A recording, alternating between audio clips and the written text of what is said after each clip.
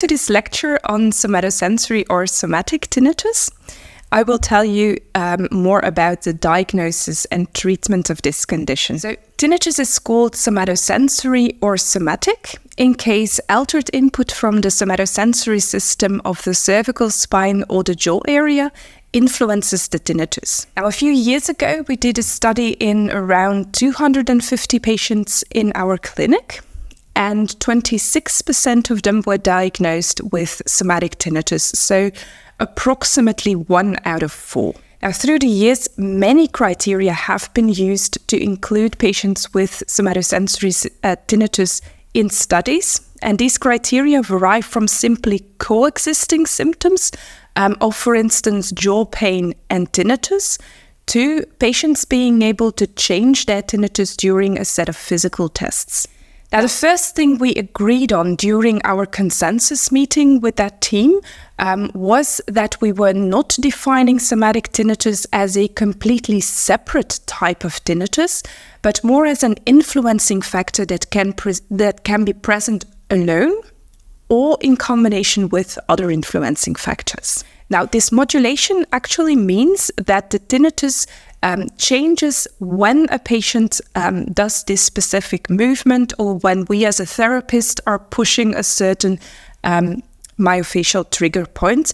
And this effect also disappears immediately when you leave that end position of the movement or when you stop pushing the trigger point.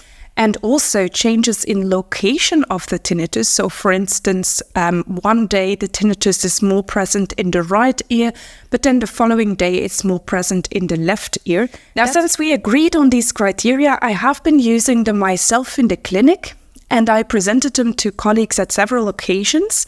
But doing so, I also realized that it still requires a lot of expertise, also on tinnitus in general, to be able to identify those patients who have this real somatosensory influence on their tinnitus. And that is why we further investigated the criteria to see if some criteria may be stronger than others, and to try and make a smaller cluster of criteria that can simplify the somatic tinnitus diagnosis.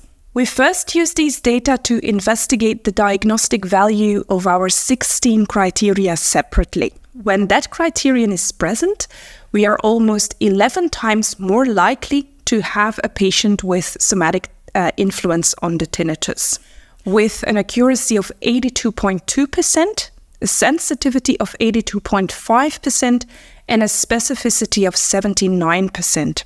So we were quite happy with these figures. When this muscle tension is absent or only present on occasions, we are only 61% sure about our diagnosis, and we have to look a little bit further. Now that I've talked about diagnosis, I would like to continue with a short overview of treatment options for these patients. Quite a few of our somatic tinnitus patients actually got their tinnitus after a cervical manipulation that went wrong. So most patients will not be that happy about having the really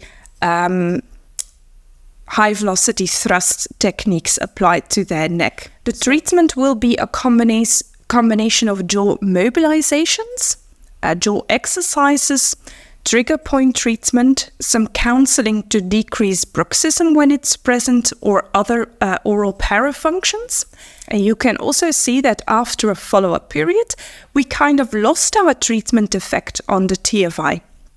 Now, we now know that this is because our 6-week treatment program we used in that study was actually too short to have a long-term effect on the neck complaints. Now, also Cote and colleagues investigated a similar program, and they found it was effective in decreasing the tinnitus severity.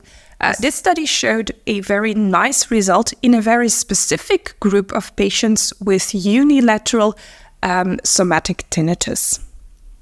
Now, this concludes my presentation of today.